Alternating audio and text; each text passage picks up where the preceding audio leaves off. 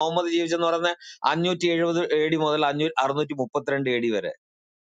എന്റെ പൊന്നു സഹോദരൻ, ഞാൻ എപ്പോഴും നിങ്ങളോട് പറയാറുള്ളത്, ഈ ദൈവം ഉണ്ടല്ലോ, ദൈവം എന്ന് പറഞ്ഞ ഭയങ്കര ശക്തിശാലിയും ചിന്തിക്കുന്നതിനപ്പുറത്ത് കപ്പാസിറ്റി ഉള്ളതാ.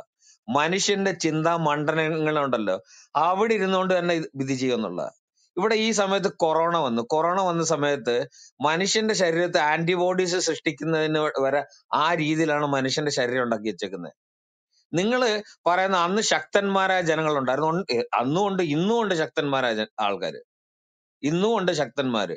നിങ്ങൾ പറയുന്നത് പോലെ അന്ന് സ്പെഷ്യലൈസ്ഡ് ആയിട്ട് ഉള്ള ഒരു ക്രിയേഷൻ അവിടെ ഈ മിഡിൽ ഈസ്റ്റ് എന്ന സ്ഥലത്ത് ആഹാര സാധനത്തിന് പോലും മറ്റുള്ളവർ സപ്ലൈ, ഇന്നും മറ്റുള്ളവർ സപ്ലൈ ചെയ്തില്ലെങ്കിൽ അവിടെ സ്റ്റാർവേഷൻ വന്ന് ചത്തുപോകും ആൾക്കാർ. ഇന്നത്തെ ഞാൻ 21ാം നൂറ്റാണ്ടിലെ കാര്യം പറയുകയാണ്. നിങ്ങൾ അങ്ങനെ ഒരു സമയത്ത് അന്ന് ഭയങ്കര ശക്തന്മാരായിരുന്നു, മല്ലന്മാരായിരുന്നു. ഇതൊക്കെ ചുമ്മാ ഉടായ്പാണ്. കുളിക്കുന്നതിന് പോലും വെള്ളമില്ലാത്തൊരു സ്ഥലം. നിങ്ങൾ അതിനെക്കുറിച്ചൊക്കെ അതിന്റെ ജോഗ്രഫിക്കൽ ലൊക്കേഷനും അതിന്റെ വളർച്ചയും അതിന്റെ കാര്യങ്ങളും ഒക്കെ നിങ്ങൾ പഠിക്ക്. നിങ്ങൾ ചുമ്മാതെ ഇവിടെ ഈ മദ്രസയിൽ കിട്ടുന്ന സാധനം മേറിച്ച വിളമ്പാതെ നിങ്ങൾ സംസാരിക്കുന്ന ക്രിസ്ത്യാനികളായിട്ടാണെന്നുള്ള കാര്യം. പുരാതന കാലത്ത് ഒരു രാജ്യത്ത് നിന്ന് മറ്റൊരു രാജ്യത്തേക്ക് പോകാൻ കഴിയില്ല എന്നാണ് നിങ്ങൾ പറഞ്ഞു വരുന്നത്. അതൊന്നും ഞങ്ങൾ പറഞ്ഞില്ല, അതിവിടെ ആരും പറഞ്ഞിട്ട് വെറുതെ സ്ട്രോമൻ ഉണ്ടാക്കിയിട്ടല്ലേ അദ്ദേഹം വല്ലതും പറഞ്ഞു. സത്യം പറഞ്ഞാൽ അതിന് ഉത്തരം കൊടുക്കാം.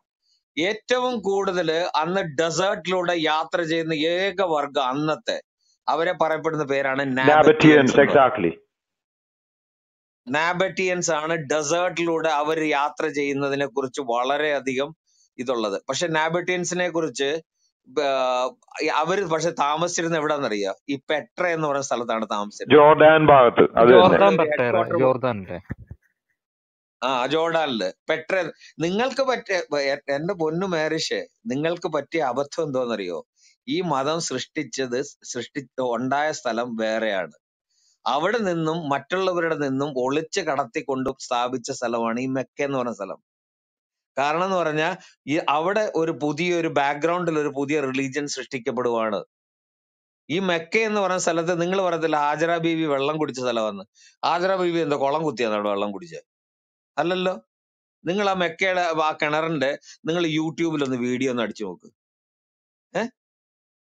നിങ്ങൾ ഏത് ലോകത്തെ ജീവിക്കുന്നത്? ഇന്ന് ഞാൻ 3-4 ദിവസം മുമ്പ് ഒരു വീഡിയോ പിൻ ചെയ്തിട്ടുണ്ട്. ഇന്ന് അമേരിക്കക്കാരുടെ സഹായത്തോടു കൂടിയാണ് നിങ്ങൾ ഈ ജം വെള്ളം കൊടുക്കുന്നത്. അമേരിക്കക്കാരുടെ സഹായത്തോടു കൂടി അവര് ഡീസാലിനേഷൻ പ്ലാന്റിൽ കൂടെ അവര് സപ്ലൈ ചെയ്യുന്ന വെള്ളമാണ് നിങ്ങൾ ഇന്ന് ചം എന്ന് പറഞ്ഞ.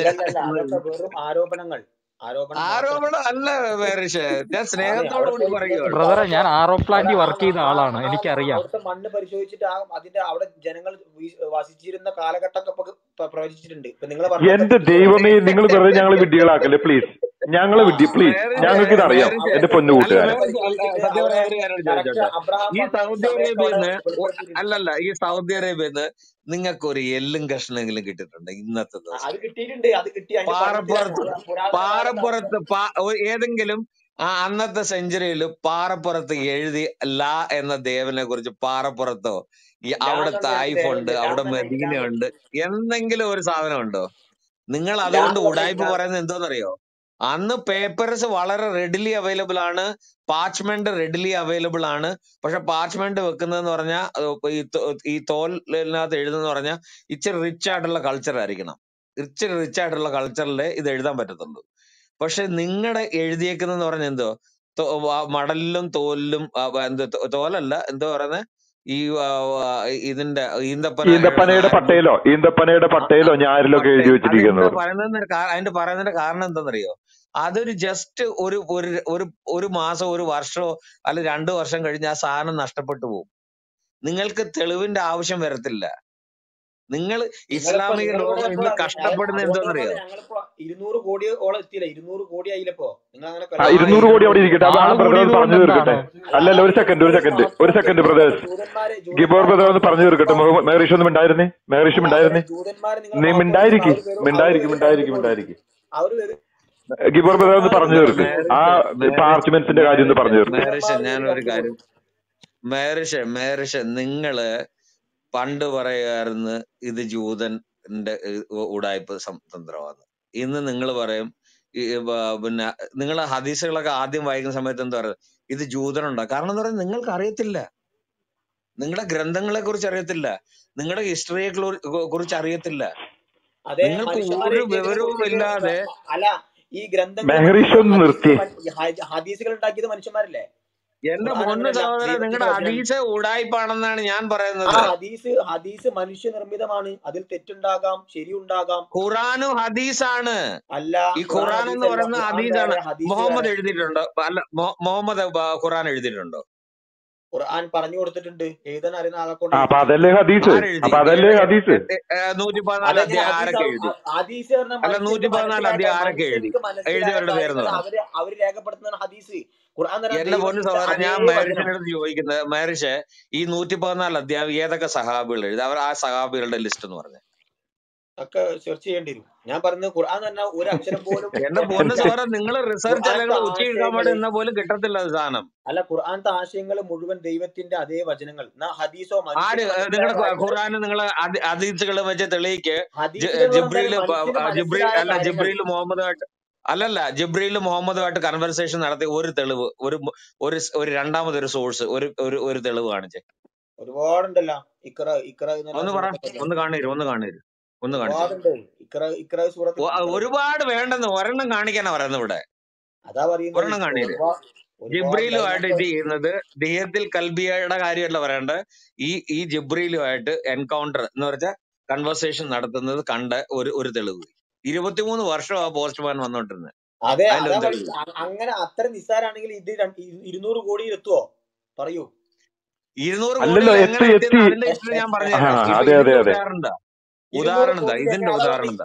നിങ്ങൾ വലിയ മഹത്വവൽക്കരിച്ച ജൂതന്മാർ വെറും 2 കോടി 2 കോടിയായി ചുരുങ്ങി. വെറും 2 കോടി ലോകത്ത്. എന്റെ പൊന്ന് സഹോദര, അതെല്ലാം വിട്. ഞാൻ ചോദിക്കുന്ന വെറും സിമ്പിൾ ആയിട്ടുള്ള ചോദ്യമാണ്. നിങ്ങളുടെ ജിബ്രീല് മുഹമ്മദുമായിട്ട് എൻകൗണ്ടർ ചെയ്ത് അബൂബക്കർ കണ്ടോ?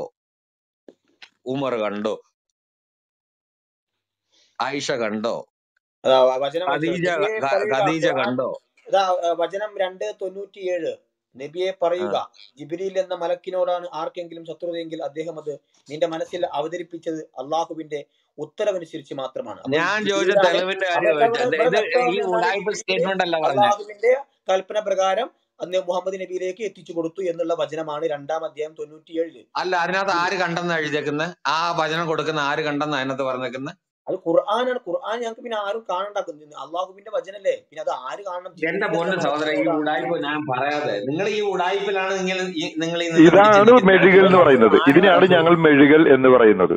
അത് നിങ്ങൾക്ക് അങ്ങനെ തോന്നുകയാണ്. നിങ്ങൾക്ക് ഉത്തരമില്ലാതാകുമ്പോ അങ്ങനെ തോന്നുകയാണ്. മെഴുകാണ്, വെളുപ്പിക്കുകയാണെന്ന് തോന്നുകയാണ്. ഇപ്പൊ നിങ്ങളിപ്പോ പറഞ്ഞ എന്ത് പറഞ്ഞു? ഒത്തിരി തെളിവുകളുണ്ടെന്ന് പറഞ്ഞു. ഞാൻ പറഞ്ഞു ഒരു തെളിവ് വെക്കാനാ പറഞ്ഞു. ഒരു തെളിവ് ജിബ്രീൽ വന്ന് മുഹമ്മദിനുമായിട്ട് വഹി കൊടുക്കുന്നത് കണ്ടത് ആര് കണ്ടു? വിറ്റ്നസ് ആര്? വിറ്റ്നസ് ഞങ്ങളെ തെളിവ് ഖുർആനാണ്. ആ ഖുർആനാണ് പറയുന്നത് ജിബ്രീൽ വന്നു അള്ളാഹുവിന്റെ നിർദ്ദേശപ്രകാരം ആ വഹിയെ നബിക്ക് കൈമാറി എന്ന് ഖുർആൻ പറയുമ്പോ പിന്നെ ഒരു മനുഷ്യനും കാണേണ്ട ആവശ്യമില്ല. ഞങ്ങൾക്ക് ഖുർആൻ എവിടെ കൈമാറി? എങ്ങനെ കൈമാറി? വല്ല ടെലക്സ് മെസ്സേജ് വല്ലോ? അല്ലെങ്കിൽ ജിബ്രീൽ എന്ന മലക്കിനോടാണ് ആർക്കെങ്കിലും ശത്രു അദ്ദേഹം. ഞാൻ പറഞ്ഞു മെഹരേഷ് പറയുന്നത് നിങ്ങൾക്ക് മനസ്സിലായില്ല. മെഹരേഷ് പറയുന്നത് നിങ്ങൾക്ക് മനസ്സിലായില്ല. അതായത് അമ്മംകുടത്തിന്റെ പ്രമാണമാണ് കാണ്ടായം. കാണ്ടായത്തിൽ പറയുന്നു അമ്മംകുടം പറയുന്നത് സർവശക്തനാണ്. അത് എന്ത് പറഞ്ഞാലും കാണ്ടായത്തിൽ പറയുന്നത് അതേപോലെ അനുസരിക്കുക, അതല്ലാതെ വേറെ ഒന്നുമില്ല. അതാണ് മെഹരേഷ് ഇപ്പൊ പറഞ്ഞോണ്ടിരിക്കുന്നത്. ഞങ്ങളുടെ പ്രമാണത്തിൽ എന്ത് പറയുന്നുവോ അത് അംഗീകരിക്കുക. അതല്ലേ ഖുർആൻ, അതല്ലേ വിശ്വാസം. അല്ലാതെ ആരൊക്കെ ജോൺ എഴുതി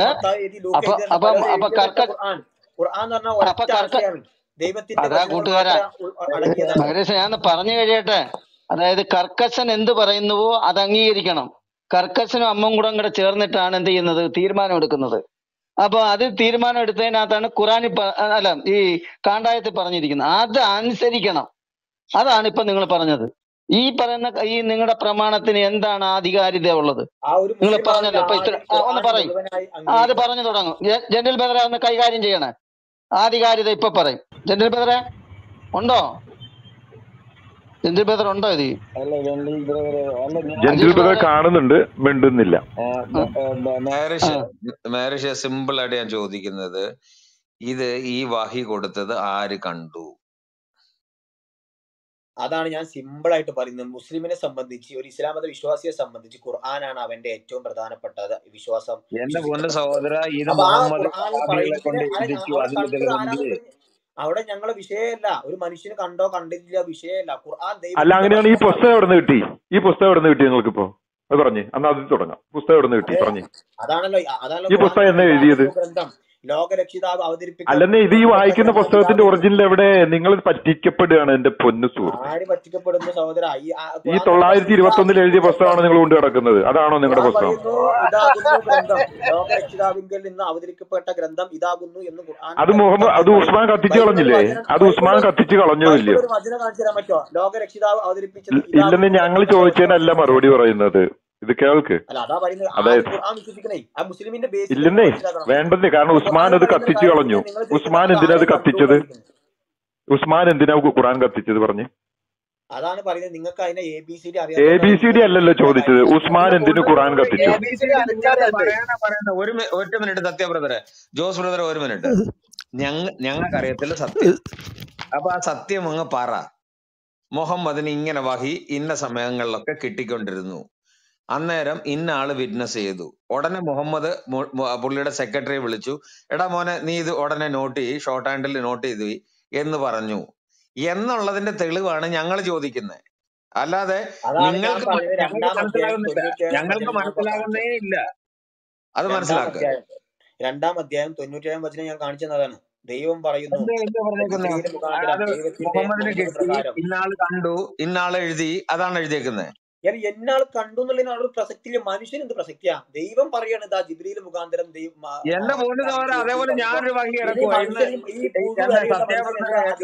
മനസ്സാണ് എനിക്ക് ഇന്നൊരു വഹി തന്നു എന്ന് പറഞ്ഞിട്ട് ഞാനൊരു മതം ഉണ്ടാക്കുക, അത് ആൾക്കാർ വിശ്വസിക്കുവോ? അങ്ങനെയാണെങ്കിൽ നിങ്ങളൊന്ന് 200 കോടിയിൽ എത്തിച്ചേ ആ മതം. ഒരിക്കലും എന്റെ പൊന്നു സഹോദരൻ, 200 കോടിയുടെ കാര്യം പോട്ടെ, അത് ഞങ്ങൾ 200 ആക്കും. അത് പേടിക്കേണ്ട കാര്യമല്ല. അത് ഞങ്ങൾ 200 ആക്കും. അത് നിങ്ങൾ കളിക്കുന്നതിന് അത് ആയിക്കൊണ്ടിരിക്കുകയാണ്. അതായത് മഹരീഷൻ നിർത്ത്. അതായത് ഈ 200 കോടിയിൽ എത്തുന്നത് പെറ്റിട്ടാണ്. ആർക്കും പെറ്റൂടെ? ഈ എലി പ്രസവിക്കുന്നുണ്ട്, പന്നി പ്രസവിക്കുന്നുണ്ട്. ഒറ്റ പ്രസവത്തിൽ 10 എണ്ണം ഒക്കെയാണ്. അതുകൊണ്ട് ആ വിഷയത്തിലോട്ട് പോകണ്ട. പന്നി പ്രസവിക്കുന്നത് പോലെ പെറ്റ് കൂട്ടുന്നുണ്ട്, അതിലോട്ട് പോകണ്ട. അതിലോട്ട് എണ്ണത്തിലോട്ട് പോകണ്ട. മനസ്സിലായല്ലോ? ഒരു മിനിറ്റ് മേരീഷേ, ആ കൂടിയൊക്കെ അവിടെ നിൽക്കട്ടെ.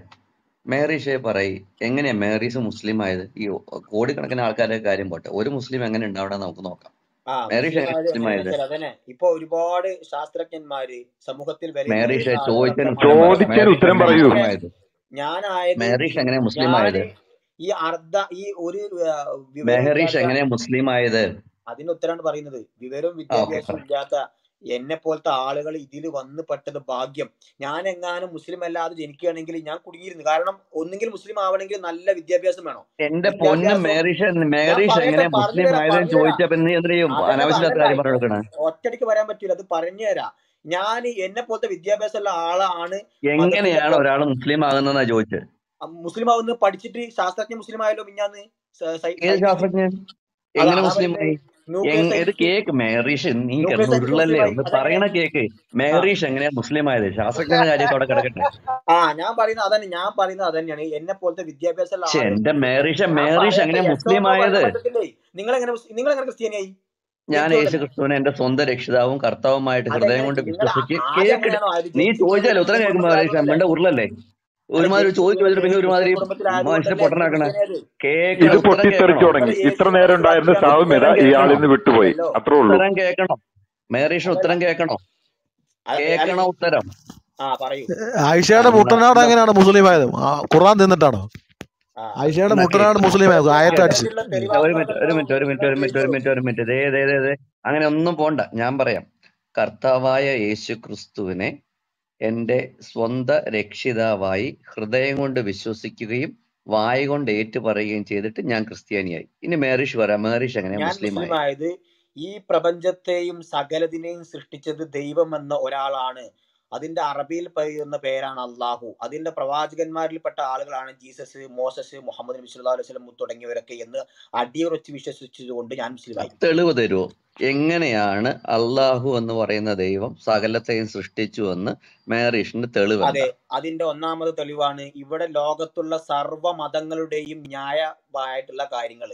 ഇവിടെ ഇസ്ലാം ഒരു മതത്തെയും എതിർക്കുന്നില്ല. കാരണം എല്ലാ ഉരുളല്ലേ ചോദിച്ചതിന് ഉത്തരം.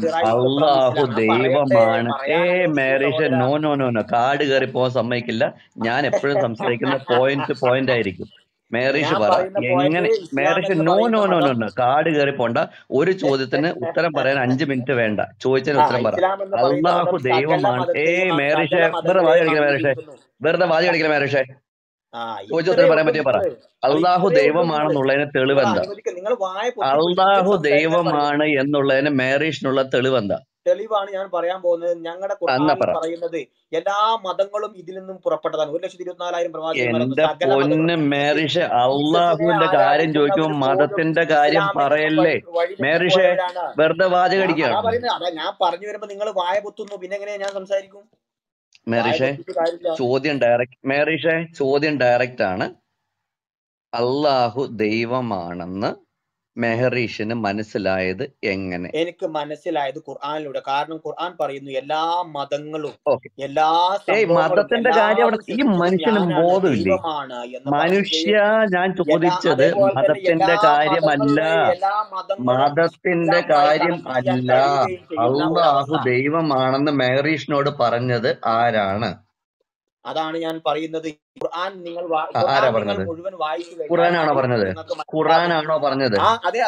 ഖുർആനാണോ പറഞ്ഞത്? ഖുർആൻ വായിച്ച് മുഴുവൻ വായിച്ച് നിങ്ങൾക്ക് മനസ്സിലാവും. ചോദിച്ചതിന് ഉത്തരം പറ. അള്ളാഹു ദൈവമാണെന്ന് മെഹറീഷിനോട് പറഞ്ഞത് ആരാണ്? അള്ളാഹു ദൈവമാണെന്ന് മെഹറീഷിനോട് പറഞ്ഞത് ആരാണ്? അതാണ് ഞാൻ പറയുന്നത്. എല്ലാ മതങ്ങളും വേർപെട്ട് മതത്തിന്റെ കാര്യം വിട് മെഹറീഷേ. നിങ്ങൾ മറ്റുള്ള ഏത് മതത്തിൽ നോക്കിക്കോളൂ. മെഹറീഷെ മതത്തിന്റെ കാര്യം വിട്. നിങ്ങൾക്ക് ബോധമുണ്ടോ മെഹറീഷെ? വിദ്യാഭ്യാസം ഇല്ല എന്നുള്ളത് നിങ്ങൾ പറഞ്ഞു. അത് ഇങ്ങനെ കാണിക്കരുത്. വിദ്യാഭ്യാസം ഇല്ലായ്മ ഇങ്ങനെ കാണിക്കരുത്. അഭിമാനമായിട്ട് കരുതരുത്. അഭിമാനമായിട്ട് കരുതരുത്. അറിവില്ലായ്മ അഭിമാനമായിട്ട് കരുതരുത്. ചോദിക്കുന്നതിന് ഉത്തരം പറ. ചോദിക്കുന്നതിന് ഉത്തരം പറ മേറീഷേ. ചോദിക്കുന്നതിന് ഉത്തരം പറ മേറീഷേ. ആർക്ക് ഭയം? എനിക്കോ? ഞാൻ ചോദിച്ചതിന് ഉത്തരം മേറീഷ്. ഞാൻ ചോദിച്ചതിന് ഉത്തരം മേറീഷ് ചോദിച്ചതിന് ഉത്തരം ഞാൻ പച്ചയ്ക്ക് പറഞ്ഞു തന്നു. മേറീഷ് കിടന്ന് കലപില എന്ന് പറയുക. മേറീഷെ എന്റെ വായിൽ നിന്ന് വരുമ്പോ മേറീഷെ ഇനി മിണ്ടിയ താഴ്ത്തു പോകും. മേറീഷ് കേക്ക്. മെഹറീഷ് കേക്ക്. മെഹറീഷ് കേക്ക്. മെഹറീഷിനെ താഴോട്ടാക്കി ജെന്റിൽ ബ്രദറെ. കാരണം ഇപ്പൊ അദ്ദേഹം കുറച്ചു നേരം ഇരിക്കുന്നത്. കുറച്ചു നേരം കഴിഞ്ഞ് അദ്ദേഹത്തിന്റെ അറ്റൻഷൻ സ്പാൻ പോകും. മനസ്സിലായോ? കാരണം അങ്ങനെയുള്ള മനുഷ്യരുണ്ട്. കുറച്ചു നേരം എനിക്കറിയാം. ക്ലാസ് ഒക്കെ എടുക്കുമ്പോൾ നമുക്കറിയാമല്ലോ. കുറച്ച് കുട്ടികൾ ഒരു 10-15 മിനിറ്റ് കഴിയുമ്പോൾ ചിലർ അങ്ങോട്ട് പെരുകുള്ളൂ. അത് എന്ന് പറഞ്ഞ പോലെ മെഹറീഷ് ഇത്ര നേരം നല്ല അച്ചടക്കത്തിലായിരുന്നു. ലീസിസ്റ്റൊക്കെ സംസാരിച്ചിട്ടുണ്ട് അദ്ദേഹത്തിനോട്. നമ്മള് ബൈബിളിൽ നിന്ന് വല്ലതും അറിയോന്ന് ചോദിച്ചപ്പോൾ അദ്ദേഹം പറഞ്ഞു വിശുദ്ധ യോഹന്നാന്റെ സുവിശേഷത്തിലെ 16-ാം അധ്യായത്തിലെ 7-ാം വാക്യം അദ്ദേഹത്തിന് അറിയാമെന്ന് പറഞ്ഞു. അപ്പൊ നമ്മൾ അതിന്റെ ഫുൾ കാര്യങ്ങളൊക്കെ വായിച്ച് കേൾപ്പിച്ചു. അപ്പോൾ പറഞ്ഞു കൊണ്ടുവെക്കാൻ പോയത് യോഹന്നാന്റെ സുവിശേഷത്തിൽ പറയുന്ന കാര്യസ്ഥൻ മുഹമ്മദ് ആണെന്നാണ് ഇദ്ദേഹം കൊണ്ടുവരാൻ പോയത്. അപ്പോൾ ലീസിസ്റ്റ് പറഞ്ഞു അദ്ദേഹത്തിനോട് അപ്പസ്തോല പ്രവർത്തികൾ 1-ാം അധ്യായം തുടങ്ങി 5-ാം അധ്യായം വരെ വായിച്ചിട്ട് വരാൻ പറഞ്ഞു. അങ്ങനെയൊക്കെ ഇരുന്നു. പക്ഷെ ഇപ്പോഴായപ്പോഴേക്കും കാര്യങ്ങൾ കുറച്ചും കൂടെ ഗൗരവത്തിലോട്ടായപ്പോൾ പുള്ളിയുടെ ക്ഷമ നശിച്ചു. അത് കഴിഞ്ഞ് കടകടാന്ന് പറഞ്ഞു വെറുതെ നേരം കളയാതിരിക്കുകയാണ്. അതുകൊണ്ട് ഞാൻ അദ്ദേഹത്തെ താഴോട്ടാക്കിയിട്ടുണ്ട്. ഇനി ചർച്ച കൃത്യമായിട്ടൊരു ചർച്ച കൊണ്ടുപോകാൻ അദ്ദേഹത്തിന് ഒരു അറ്റൻഷൻ സ്പാൻ ഉള്ള മനുഷ്യനാണെന്ന് എനിക്ക് തോന്നുന്നില്ല. ഇന്നലെ ബ്രദർ പറഞ്ഞില്ലേ, ആ 40 വയസ്സെത്താത്തതിന്റെ ഒരു പ്രശ്നവും കാണുന്ന പോലെയുണ്ട്. അതുകൊണ്ട് നേരം കളയേണ്ടെന്നാണ് എനിക്ക് തോന്നുന്നത്. അപ്പൊ നമുക്ക് മേറീഷിന്റെ ഉത്തരം ഞാൻ പറയാം. മേറീഷിന്റെ ഉത്തരം ഞാൻ പറയാം. ഒരു മിനിറ്റ് ബ്രദറെ, ഒരു മിനിറ്റ്. സഹീ ബുഖാരി 36-34 ഒന്ന് വായിച്ചേ. സാഹിബ് ബ്രദർ വായിച്ചോ? എന്റെ അടുത്ത് അതില്ല. ഇപ്പൊ എനിക്ക് എടുക്കാൻ പറ്റുന്നില്ല. വായിച്ചോ? ഉണ്ടെങ്കിൽ വായിച്ചോളൂ ബ്രദർ പ്ലീസ്. ഹലോ ഞാനത് ചാറ്റില് പോസ്റ്റ് ചെയ്തിട്ടുണ്ട്.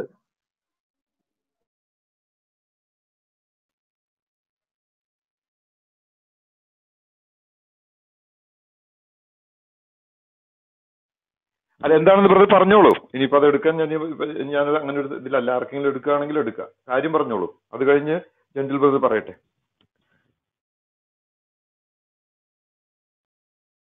എന്നാ ഞാൻ വായിക്കാം. സഹി അൽ Bukhari 36-34. Narrated Abu ഉത്മാൻ. I got the news that the Gabriel came to the prophet while Salama was present. Gabriel started talking to the prophet and then left. The prophet said to Salama, "Do you know who it was?" Or a similar question. She said, "It was Dihya, a handsome person amongst the companions of the prophet." Later on, Salma said, "By Allah, I thought he was none but Dihya, till I heard the prophet talking about Gabriel in his sermon." ബാക്കിയുണ്ട്, അത് വായിക്കേണ്ട ആവശ്യമില്ലല്ലോ. Exactly. Dihya al-Kalbi. Hello, കേട്ടല്ലോ കേൾവിക്കാരൻ. മലയാളത്തിൽ പറയുകയാണെങ്കിൽ ഈ ഉമ്മുസൽമ തന്നെ പറഞ്ഞിരിക്കുന്നത് ആരാണെന്ന്. ഈ പറഞ്ഞ വന്നയാള് ദിഹിയ അൽ കൽബി, അത് ഈ പറഞ്ഞ മുഹമ്മദിന്റെ ബോയ് ഫ്രണ്ട് ആണെന്നാണ് പിന്നീട് അറിയുന്നത്. അല്ലാതെ ആരാണ് വന്നത്? കേട്ടല്ലോ മേരിഷേ, മുഹമ്മദിന്റെ പാർട്ട്ണർ. എന്താ പാർട്ട്ണർ എന്ന് ഞാൻ പറയുന്നില്ല, അത് നിങ്ങൾ ഗസ് ചെയ്തോണം. മനസ്സിലായല്ലോ? ഇവിടെ ഹലോ, അതുകൊണ്ട് നിങ്ങളുടെ ഈ ന്യായങ്ങൾ പറയാൻ ഇവിടെ വരല്ല്. ഹലോ, എനിക്ക് പറയാം. വിഡ്ഢിത്തരങ്ങൾ. ഇവിടെ ജെന്റിൽ ബ്രദർ സിമ്പിൾ ആയിട്ടുള്ള ചോദ്യം ചോദിച്ചു, അതിന് നിങ്ങൾക്ക് ഉത്തരം പറയാൻ കഴിയുന്നില്ല. ജെന്റിൽ ബ്രദറിനടുത്ത് ചോദിച്ചു എന്തുകൊണ്ട് ക്രിസ്ത്യാനിയായി, അതിന് ഉത്തരം എന്തു പറഞ്ഞ്, ഈ ലോകത്തിൽ വളരുന്ന ഏറ്റവും വലിയ മതമാണ് ക്രിസ്ത്യാനി, ഏറ്റവും കൂടുതൽ സയന്റിഫിക് ടെമ്പർ ഉള്ള ഒരു ക്രിസ്ത്യാനി, ഞാൻ അതുകൊണ്ട് വിചാരിച്ചു ഞാൻ അങ്ങ് ക്രിസ്ത്യാനി ആയേക്കാം. അങ്ങനെയാണെന്നാ പറഞ്ഞേ ജെന്റിൽ ബ്രദർ. അതിന്റെ ആൻസർ അങ്ങനെയാണോ പറഞ്ഞേ? ലോകത്തിലുള്ള സാമ്പത്തിക മേഖല മുഴുവൻ കൺട്രോൾ ചെയ്തത് ക്രിസ്ത്യാനി, അതുകൊണ്ട് വിചാരിച്ചു നാളെ രാവിലെ നമുക്ക് ക്രിസ്ത്യാനി ആയേക്കാം. അങ്ങനെയാണോ പറഞ്ഞത്? നിങ്ങളുടെ കയ്യിലെ കുഴപ്പം ഇതാണ്. കാരണം എന്താ പറയുക, നിങ്ങളുടെ കിതാബ് തൊട്ട് കഴിഞ്ഞ് ആകെ നാറും. ഇപ്പൊ മനസ്സിലായല്ലോ ജിബ്രീൽ ആരാന്ന്. ജിബ്രീൽ ആരാ? മുഹമ്മദ് വിചാരിച്ച് ഉടായിപ്പ് ഞാൻ പറയും ഇതാണ് ജിബ്രീൽ എന്ന് പറഞ്ഞൊരു ഒരു ഉമ്മുസലമാന്റെ അടുത്ത് പറയാന്ന് വിചാരിച്ച്. ഉമ്മുസലമ പറഞ്ഞെന്തുവാ, അത് ദിഹിയത്താണല്ലോ എന്നാ പറഞ്ഞ്. ഇതാണ് ഇസ്ലാമിന്റെ ഇത്. ഞാൻ എന്തോ നിങ്ങളുടെ അടുത്ത് ചോദിച്ചേ, ഈ മുഹമ്മദ് ഏത് സഹാബിയുടെ ഡിക്റ്റേഷൻ കൊടുത്ത്, ഏത് സെക്രട്ടറി എടുത്ത് കൊടുത്ത്, ഏതൊക്കെ സെക്രട്ടറികളെ നോട്ട് ചെയ്ത് വെച്ച് അതിന്റെ ഇൻഫർമേഷൻ ഉണ്ടോ? ഉണ്ടോ? അത് ചോദിക്കുമ്പോ അതിന്റെ ഉത്തരവാണ് തരണ്ടേ. ഖുറാനും ഹദീസ് തന്നെയാണ്. അവിടുന്ന് ഇവിടുന്ന് എല്ലാം എടുത്തോണ്ട് വന്ന് ഈ തുന്നിക്കെട്ടി നമ്മൾ ഈ ചെരുപ്പൂത്തികള് ഈ പഴയ ഷൂ ഒക്കെ തയ്ച്ചിരുന്ന പരിപാടി ഉണ്ടല്ലോ, എന്ന് പറഞ്ഞ പോലെ അങ്ങനെ തയ്ച്ചുണ്ടാക്കിയ ഒരു ഗ്രന്ഥമാണ് ഈ ഖുറാൻ.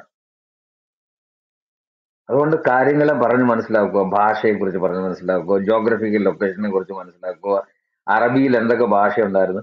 നിങ്ങളുടെ ഖുറാനകത്ത് എഴുതിയേക്കുന്ന മണ്ടത്തരങ്ങൾ പറഞ്ഞാലുണ്ടല്ലോ, ഇവിടെ ചിരിച്ചിരിച്ച് ആൾക്കാർ മണ്ണ് കപ്പും. പറഞ്ഞാൽ മനസ്സിലായല്ലോ? അതുകൊണ്ട് കാര്യങ്ങൾ ചോദിക്കുമ്പോൾ ചോദ്യത്തിനുള്ള ഉത്തരം പറയുക. We don't want your bloody explanation. Madrasa സ്റ്റാൻഡേർഡിലുള്ള explanation ഇവിടെ വേണ്ട. ഇവിടെ അക്കാഡമിക് ലെവലിലുള്ള ചോദ്യമാണ് ചോദിക്കുന്നത്. അത് നിങ്ങളുടെ ഗ്രന്ഥം വെച്ച്. ഞാൻ ചോദിച്ചെന്തോ 2:97 അതിനകത്ത് പറയുന്നുണ്ട് ജിബ്രീലുമായിട്ട് ഇന്നാള് കണ്ടെന്ന്. ഖുറാനകത്ത് എഴുതിയില്ല. അതിനെന്ത് തെളിവ്?